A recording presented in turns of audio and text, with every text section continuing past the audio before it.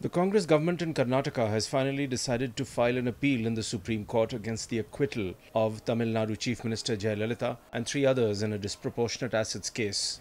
The fresh legal challenge to 67-year-old Jayas comes 9 days after she made a triumphant return as Chief Minister of Tamil Nadu for a record fifth term.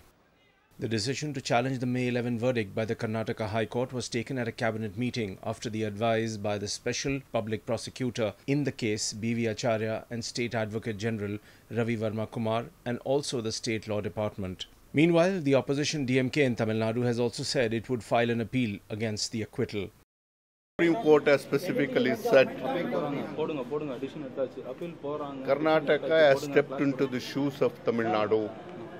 And Karnataka is the sole prosecuting agency for all the matters. So that's why legally, on merits, we have decided to file.